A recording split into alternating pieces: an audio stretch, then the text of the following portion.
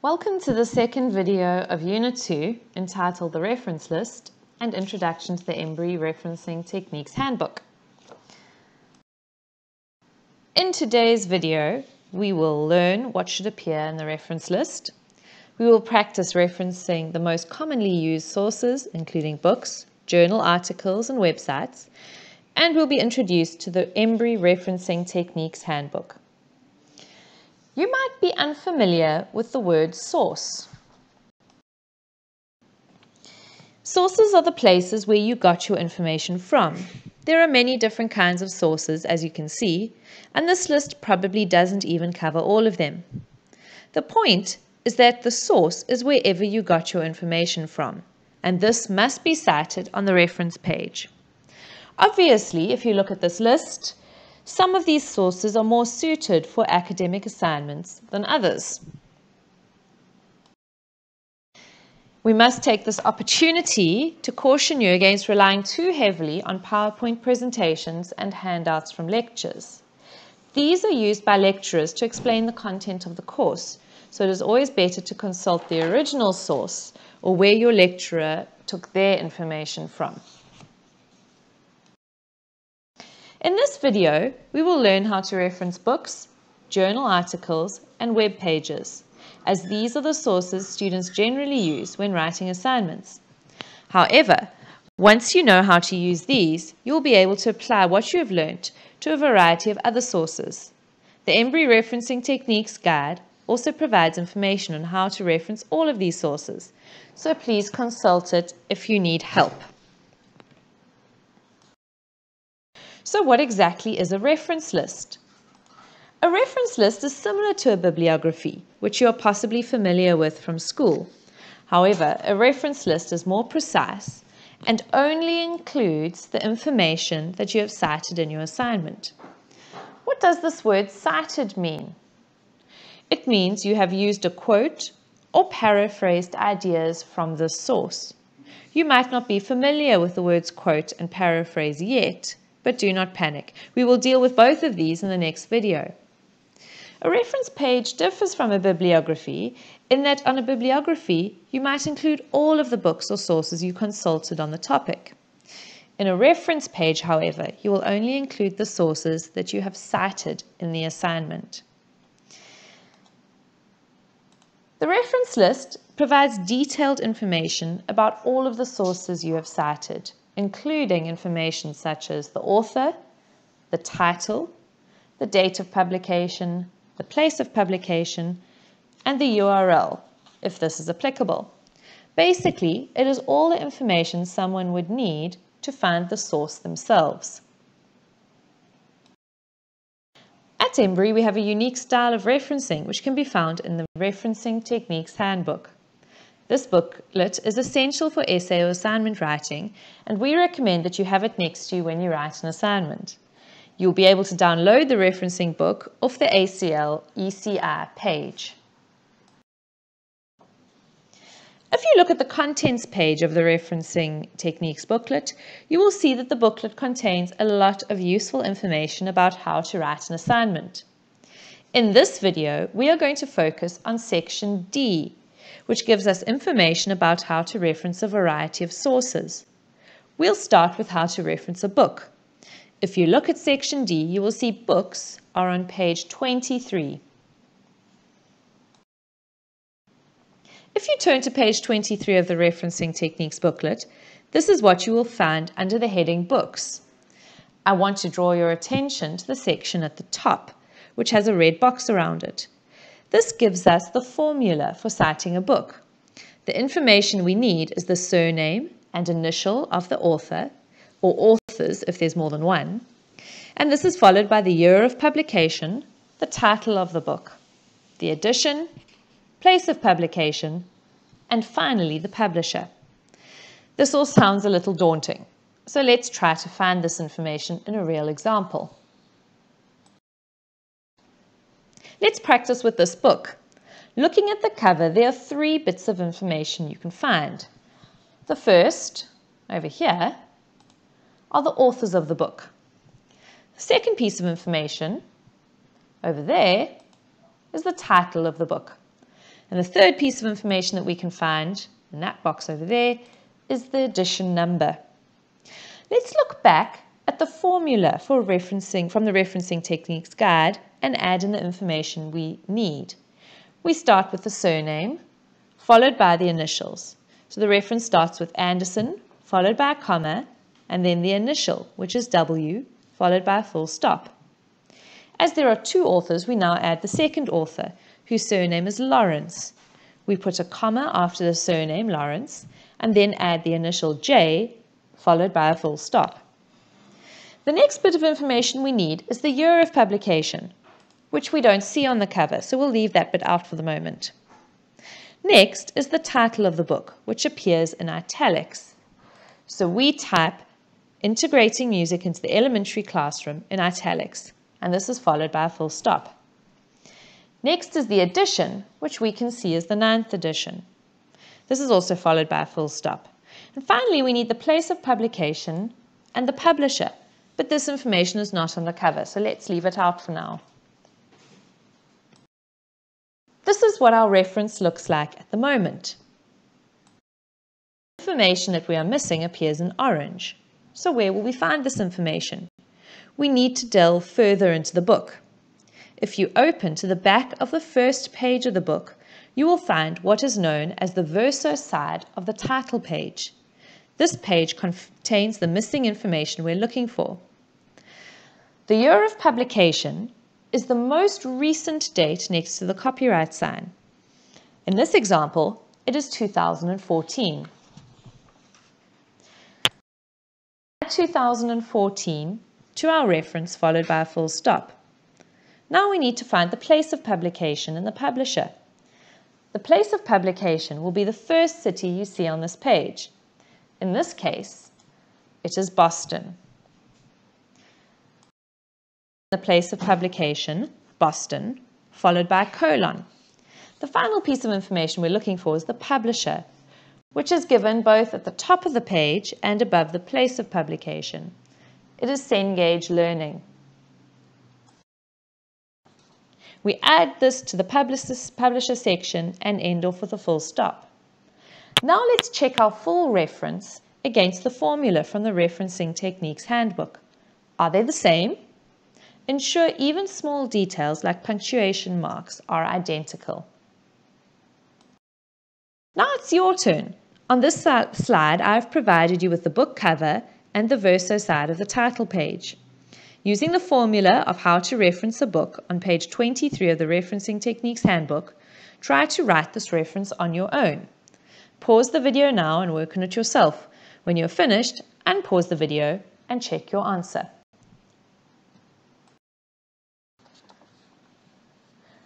On the cover, we see that the author is V. Moodley.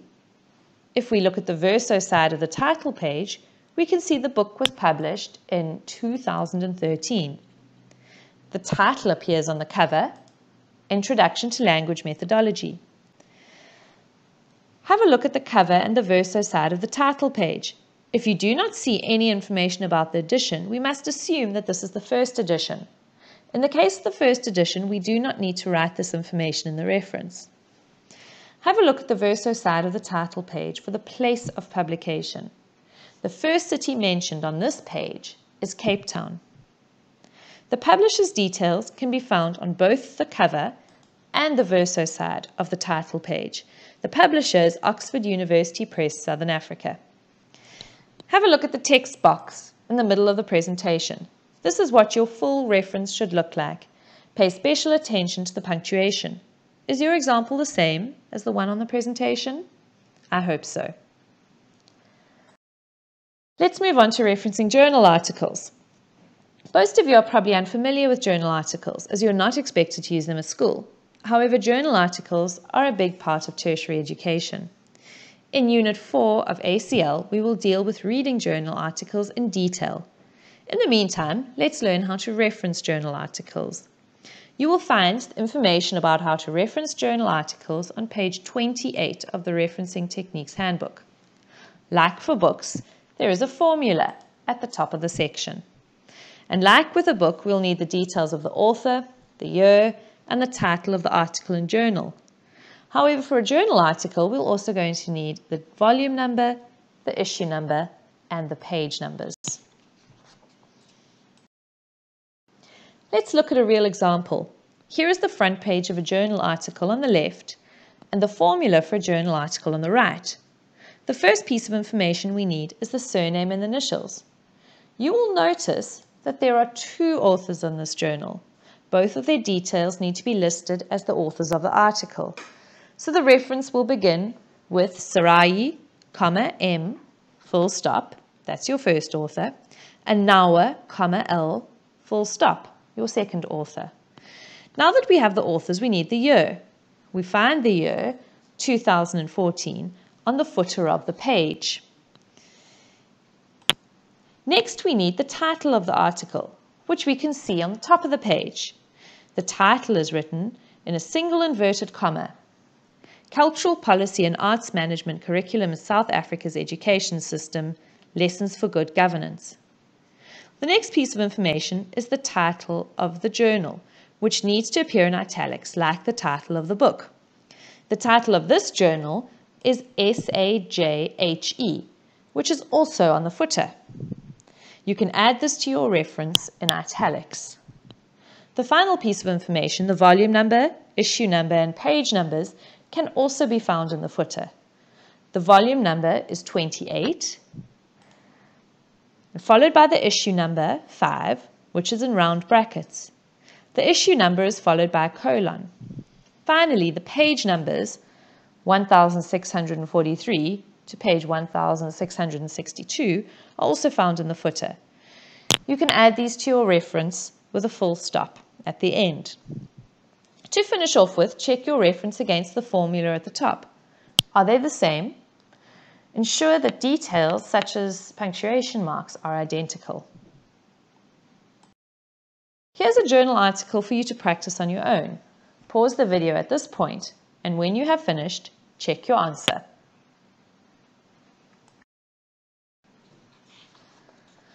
Okay, well done. Hopefully that wasn't too hard. Let's go through it together. First, we add the author's details. Richard, R, full stop. This is followed by the year, which is 2007 and can be found in the footer. The year is also followed by a full stop. Next, we need the title of the article, which is Cultivating a Culture of Thinking in Museums, and appears in a single inverted comma with a full stop after the inverted comma.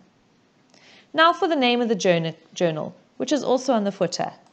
This is the Journal of Museum Education, which appears in our reference in italics and is finished off with a full stop. Now we need the volume and issue numbers, which again can be found in the footer. The journal is volume 32, issue 2. So we add 32 with a 2 in round brackets, and we follow this with a colon. Finally, we need the page numbers, which are page 137 to 154, also to be found in the footer. We add this information after the colon and finish off the reference with a full stop. I'm hoping that you got the same answer. The final source we will tackle in this video is referencing a web page. For a web page, turn to page 32 of the Referencing Techniques booklet. Again, you can find the formula at the top of the section. You will notice we need a lot of the same information to reference a web page. For example, the author's surname, initials, year, and the title of the article. Some new pieces of information we also need include the title of the web page, the URL, and the date that you accessed this web page. Let's look at where to find this information. Here is an example of a website you might like to use in an assignment. You will find the URL of this website on your ECI page, and you're welcome to click on it and visit the full page after this video. I have also provided the formula for referencing a web page so that we can consult it as we work through the example. Like the other sources we have referenced, the first piece of information we'll need are the details of the author. We can see this web page was posted by Stephanie Powell. So we add Powell, followed by a comma, and the initial S followed by a full stop. The next thing we're looking for is the year, which can be found at the top of this web page. If you can't find the year on the web page you're using, scroll down to the bottom of the page and check the footer. Often this information is located there. In this example, the year is 2012. Follow the year with a full stop. Next, we need the title of the article. It is at the top. Come out and play material bingo and games for learning. In our reference, we include this information in a single inverted comma. Next, we look for the name of the website, which in this case is on the right. It is MoMA and is written in italics in our reference. We need to indicate that the source is an online source, and we do this by including the words online in square brackets. Remember to add a full stop after the words online. The next piece of information we add is the URL. I would suggest that you copy and paste it into the reference page. On our reference, we write the words available at and a colon before adding the URL and a full stop at the end. Finally, we include the date we accessed the web page, which you will see in the bottom right corner. This is included in square brackets in our reference and preceded by the words accessed on. We finally add a full stop at the very end of the reference. Right, here is a website for you to practice referencing. Use the formula from the referencing book to assist you to write the reference, and pause the video to try this example. Resume when you're ready to check your answer. How did you manage with that? Let's work through the example together. The author's details are Baranavant, M, full stop. Next is the year, which is 2016, and also followed by a full stop. The article title follows, which is 6 ways to help students understand math, and in our reference is enclosed in a single inverted comma with a full stop at the end. Next comes the name of the website, which you'll see in the top left corner, Edutopia. In our reference, this is written in italics. Next, we indicate that this is an online source with the words online in square brackets, followed by a full stop. After this comes the words available at and a colon, followed by the URL with a full stop at the end. Finally, we end off with the date that you accessed this web page, which in this case is the 29th of January 2018. We include these details in square brackets with the words accessed on. Make sure you finish off your reference with a full stop. Check your reference against the formula, paying special attention to things like punctuation, which should be identical.